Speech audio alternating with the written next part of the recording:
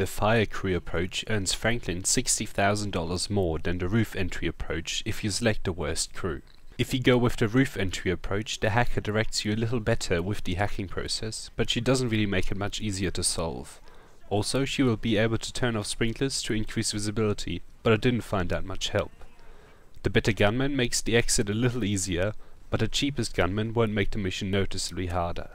If you choose the expensive driver, you won't have to lose the cops, and you won't have to wait for the getaway vehicle. I found that the cheaper driver will do his job fine if you don't mind spending some extra time. If you choose the fire crew approach, you have to use both the available gunmen.